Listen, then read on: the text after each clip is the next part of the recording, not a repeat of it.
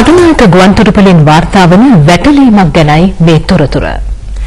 තායිලන්තයේ Bangkok සිට නීති විරෝධීව මෙරටට රැගෙන ආ ගිරවුන් 168 දෙනෙකු කටුනායක රේගුල නිලධාරීන් විසින් සිය භාරයට ගෙන තිබෙනවා. වාර්තා වන ආකාරයට මෙම ගිරවුන්ගේ වටිනාකම රුපියල් ලක්ෂ 8කට අධිකයි. අද අලුයම නිවෙල් 318 තරුණ ගුවන් යානයෙන් තායිලන්තයේ බැංකොක් නුවර සිට මෙරටට පැමිණි ගුවන් මගියෙකු පිළිබඳ සැකසිතු රේගුල නිලධාරීන් ඔහුගේ ගමන් මළු පරීක්ෂාවට ලක් කර තිබෙනවා. එහිදී ඔහුගේ ගමන් මළු තුළ සූක්ෂම ලෙස අසුරා තිබූ පිටි තුළ රඳවා සිටි ගිරවුන් 168 දෙනෙකු සොයාගෙන තිබෙනවා. රේගුල නිලධාරීන් පවසන්නේ මෙම පක්ෂීන් මෙරටට ගෙන්වීම සඳහා කිසිදු නෛතික බලයක් අදාළ සැකකරුට නොමැති බවයි. රේගුල නිලධාරීන් සොයාගත් විදේශීය ගිරවුන්ගේ වටිනාකම රුපියල් ලක්ෂ 8කට අධික බවයි වාර්තා වන්නේ.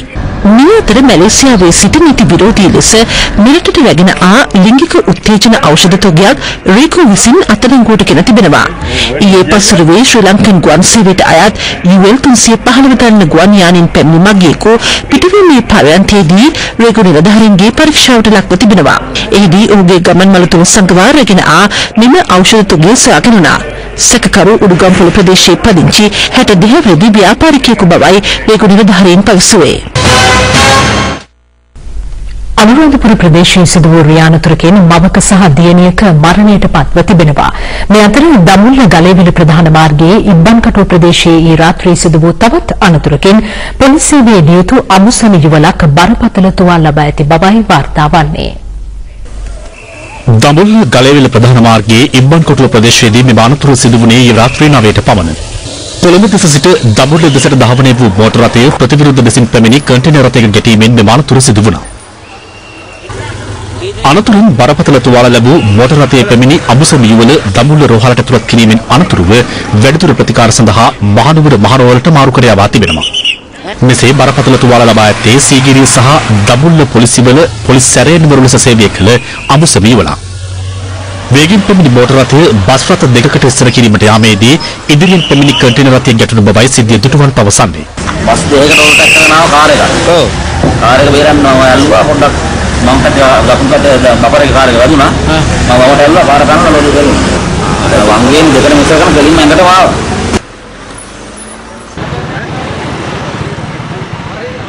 මේ අතර අනුරාධපුර දවපුත්තලම මාර්ගයේ පොතානේගම ප්‍රදේශයේදී සිදු වූ තවත් අනතුරකින් එකම පවුලේ මව සහ දියණිය මරණයට පත් වුණා. පුත්තලම දෙස සිට අනුරාධපුරයේ දෙසට පැමිණි ත්‍රිරෝද රථයක් අපේක්ෂාකාරී ලෙස මාර්ගය හරහා හැරවීමේදී අධික වේගයෙන් ධාවනය වූ කැබ් රථයක ගැටී තිබෙනවා. කැබ් රථය ගැටී විසිවී ගිය ත්‍රිරෝද රථය නතර වී තිබුණේ මාර්ගයේ පසක නවතා තිබූ ලොරියකද ගැටීමෙන් අනතුරුවයි. අනතුරින් බරපතල තුවාල ලැබූ 73 හැවිරිදි මවක සහ 54 හැවිරිදි ඇගේ දියණිය අනුරාධපුර ශික්ෂණ රෝහලට ඇතුළත් කිරීමෙන් අනතුරුව මරණයට පත් වුණා. ඔවුන් අනුරාධපුර පණ්ඩුලගම කොරකහවැව ප්‍රදේශයේ පදිංචි කාරණියන්. අනතුරින් ත්‍රිරෝද රථයේ රියදුරු සහ ඔහුගේ බිරිඳද බරපතල තුවාල ලබා අනුරාධපුර රෝහලට ඇතුළත් කර තිබෙනවා. අනතුර සිදුවන අවස්ථාවේ අදාළ කැබ් රථය අධික වේගයෙන් ධාවනය කර ඇති අතර අනතුර සම්බන්ධයෙන් එහි රියදුරා අනුරාධපුර පොලිසිය විසින් අත්අඩංගුවට ගෙන තිබෙනවා.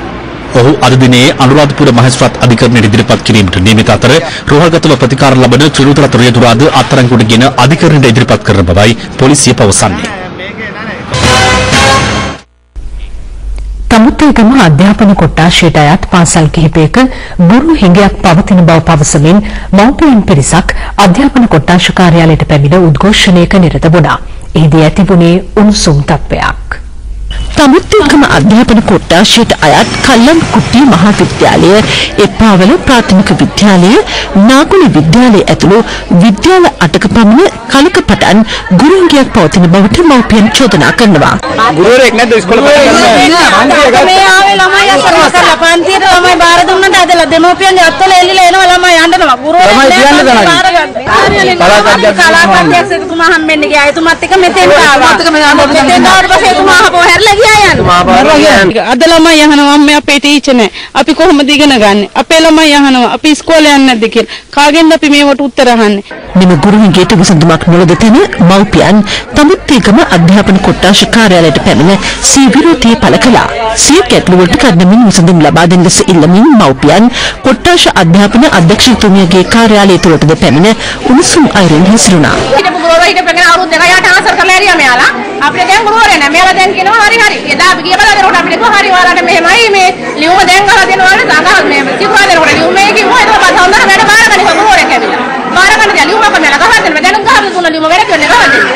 අති උණුසුම් තත්ත්වයේ හේතුවෙන් තඹුත්තේකම පොලිසියට අයත් පොලිස් නිලධාරීන් මේ ස්ථානයට කැඳවා තිබුණා. දින දෙකක් ඇතුළත අදාළ ගැට්ටුවලට විසඳුම් ලබා දෙන බවට කොට්ටාශ අධ්‍යාපන අධ්‍යක්ෂකතුමිය ලබා දුන් පුරන්දුවත් සමගම උද්ඝෝෂකයන් විසිර ගියා. රත්නපුර වේරගම ශ්‍රී පුෂ්පාරාම විහාරස්ථානයේ ධාතු මන්දිරයේ තිබූ ධාතුන් වහන්සේ මණික් ඇතුළු පෞරාණික වටිනාකමකින් යුතු ප්‍රතිමා කිහිපයක් අතුරුදන්ව තිබෙනවා. මේ පිළිබඳ රත්නපුර පොලිසිය විසින් පරීක්ෂණ සිදු කරන බවයි අප වාර්තාකරු සඳහන් කළේ. රත්නපුර වේරගම ශ්‍රී පුෂ්පාරාම පුරාණ විහාරස්ථානයේ ධාතු මන්දිරයේ ධාතුන් වහන්සේ තැන්පත් කර තිබූ කරඬු වහන්සේ නමක් ඇතුළු පෞරාණික වටිනාකමකින් යුත් ප්‍රතිමා කිහිපයක් මිනිස් අතුරුදන්ව තිබෙනවා.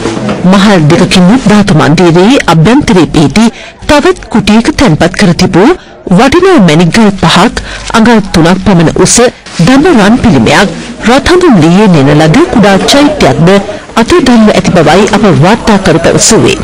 ස්ථාන 3ක තිබූ පෞරාණික වටිනාකමකින් යුත් මණික් ඇතුළු මෙම ප්‍රතිමා මෙලෙස අතුරුදන්ව ඇත්තේ දැඩි ආරක්ෂාවක් සහිතව තැන්පත් කර තිබෙති. ඉදියතුරු කැඩීමකින් තොරව මෙම පෞරාණික වස්තු අතුරුදන්ව ඇති බවයි විහාරස්ථාන දායක සභාව පවසන්නේ. අපේ අපවත්තුණු යාලිද හාමුදුරුවෝ ඒ සියලු පෞරාණික වස්තු කෞතුකාගාරයක් හදලා මේ පොළොව යට සිට ඒ ගර්භය තුල කෞතුකාගාරයක් හදලා ඒ තුල තැන්පත් කළා. මේ විහාරස්ථානයේ තිබිච්ච මේ ඒ ආගමික වශයෙන් විතර වැදගත් දේවල් තමයි අපිට මේ නැතුව ගියේ. ඒකට අපි කනගාටු වෙනවා. මේ සිද්ධියට සම්බන්ධ පුද්ගලයින්ට දඬුවම් ලබා දෙන ලෙස ඉල්ලමින් ඊයේ විහාරස්ථානයේදී දායක සභාව පොල්ගැසීමකදී නිරත වුණා.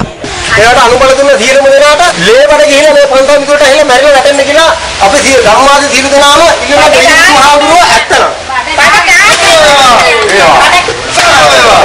මේ අතර අත්තනගල්ල නීවල ප්‍රදේශයේ වලව්වක් තිබූ ස්ථානයක නිධානයක් කාරමින් සිටි බවට සැකකිරීම පුද්ගලයන් 8 දෙනෙකු විරිකුල පොලිසිය විසින් අත්අඩංගුවට ගෙන තිබෙනවා.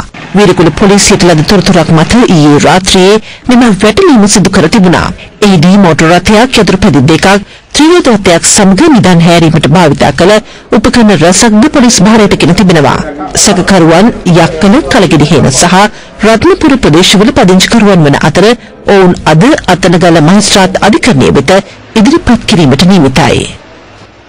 විරෝධය වෙනුවෙන් එරට ජනතාව දසදහස් කරමින් එක්ව සිටිනවා. මේ විරෝධතාව අතරතුර සිදු වූ ගැටුම් හේතුවෙන් පුද්ගලයන් සිල් දෙනෙකු ජීවිතක්ෂයට පත්ව තිබෙනවා. මේ අතර රට විපක්ෂ නායකවරයා විසින් වෙනසුවෙලාවේ වැඩ බලන ජනාධිපතිවරයා ලෙස ඔහු විසින්ම ප්‍රකාශයට පත් කර ඇති බවත් වාර්තා වනවා. ඒ සියලු තොරතුරු සමගින් විදෙස් පුවත් දැන්. පසුගියදා වෙනසුවෙලාවේ පැවැත්වුණු ජනාධිපතිවරණයෙන් අනතුරුව එරට බලය ලැබූ නිකොලස් මදුරෝ එරට ජනාධිපති ලෙස සිය දෙවන දුර කාලය පසුගිය ජනවාරි 11 වෙනිදා ආරම්භ කරනු ලැබුවා. ඔහුගේ ප්‍රථම දුර කාලය තුළ වෙනසුවෙලාවේ ආර්ථිකය පරිහානියට පත් වූ බවට මෙන්ම ඔහුගේ ඒකාධිපති පාලන තන්ත්‍රයට විරෝධය පළ කරමින් වෙනසුවෙලානු වැසියන් දසදහස් ගණනක් වීදිපස ජනපති මදුරෝට එරෙහිව දැවැන්ත විරෝධතාවයන් ආරම්භ කර තිබෙනවා.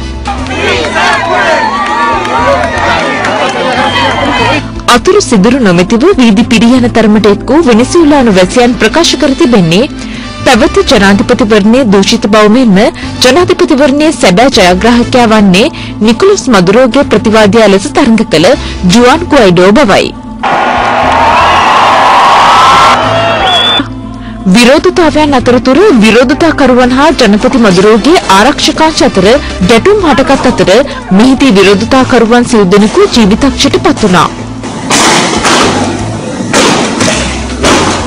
මේ අතර විපක්ෂ නායක ජුවන් ගුයිඩෝ ජනතාව ඉදිරියේ වෙනසුවෙලාවේ වැඩ බලන ජනාධිපතිවරයා ලෙස තමන් විසින්ම දිවුරුම් දී තිබෙනවා. අමරිකානු ජනාධිපති ඩොනල්ඩ් ට්‍රම්ප් ප්‍රකාශයක් නිකුත් කරමින් ජුවන් ගුයිඩෝ වෙනසුවෙලාවේ වැඩ බලන ජනාධිපතිවරයා ලෙස පිළිගන්නා බවට ප්‍රකාශ කර තිබෙනවා. මේ අතර නිකොලස් මදුරෝ විසින් පැය 72ක් ඇතුළත වෙනසුවෙලාවේ රැඳී සිටින සියලුම අමරිකානු රාජතාන්ත්‍රිකින්ට පිටවී යන ලෙසට නියෝග කර ඇති අතර ගුයිඩෝ නිවේදනයක් නිකුත් කරමින් සඳහන් කර තිබෙන්නේ කිසිදු රාජතාන්ත්‍රික නිලධාරියෙකුට රටින් පිට නොවන ලෙසයි. අවධානයෙන් සිටීම නිසා දරුවෙකුගේ ජීවිතය බේරා ගැනීමට සමත් වූ ආරක්ෂක නිලධාරියෙකු පිළිබඳව ප්‍රසීලෙන් වාර්තා වුණා. කුඩා දරුවන්ගේ තටාකයෙන් නික්මවිත් වැඩිහිටියන්ගේ තටාකයට බසින අවුරුදු 3ක කුඩා දරුවා ජලයේ ගිලන අන්දම විහිදැක්වෙනවා. තටාකයේ සිටින වැඩිහිටි කිසිවෙකු දරුවා පිළිබඳව අවධානයක් යොමු නොකරන අතර එක් ආරක්ෂක නිලධාරියෙකු පැමිණ දරුවා බේරා ගැනීමට සමත් වෙනවා.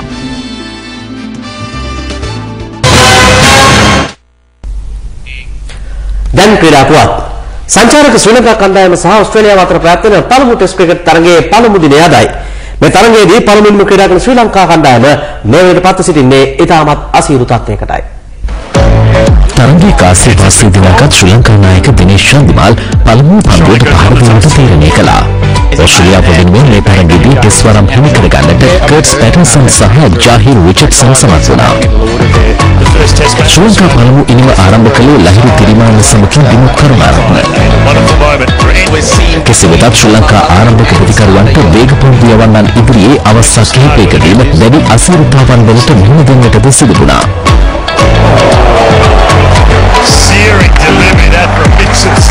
වසරකට පසු ශ්‍රී ලංකා ටෙස්ට් කණ්ඩායමට එක් වූ ලහිරු තිරිමාන්න ලකුණු 12කට දැවී ගියේ ශ්‍රී ලංකා ඉනිමේ පළමු කඩුල්ල ලෙසින්. එවන විට ශ්‍රී ලංකා ලකුණු පුවරුව 26ක් ලෙස සමතුලිතව තිබූ අතර තවත් ලකුණු 40ක් ශ්‍රී ලංකා ලකුණු පුවරුවට එක් වෙද්දී කඩුළු 4ක් බිඳ දමන්නට ඕස්ට්‍රේලියාව වේග පන්දු යවන්නන් සමත් වුණේ ශ්‍රී ලංකා පළමු ඉනිම සුළු කරමින්. දිනේෂ් චන්දිමාල් ලකුණු 5කට දැවී ගියේ ජාහිර් රිචඩ්සන්ගේ මංගල ටෙස්ට් කඩුල්ල ලෙසින්. First test wicket for John Richardson. Pitched up, healthy outside edge and a nice catch by Joe Burns. Dimuth ලකුණු 24කට දැවී ගියා. අනතුරුව පිටියට පිවිසි කුසල් මෙන්ඩිස්ගේ ඉනිම ලකුණු 14කට සීමා වෙද්දී ධනංජය ද සිල්වා රැස් කළේ ලකුණු 5ක් පමණයි. පළමුවෙනිම ක්‍රීඩා කරන ශ්‍රී ලංකා කණ්ඩායම මීට ටික වේලාවකට පෙර කඩලු 6ක් තැවී ලකුණු 91ක් ලබා සිටියා. මංගල ටෙස්ට් තරගයට ක්‍රීඩා කරන ජාහිර් රිචඩ්සන් කඩලු 3ක් විඳහැළුවා. ලයිව් ඇට් 12 තුලින් අපි අදට ඔබේ නිවසෙන් සමුගෙන යනවා. මම සජිත් රණසිංහ. මම චවිකා ගුණසේකර. යලි හමුවීම ලයිව් ඇට් 7 තුලින්.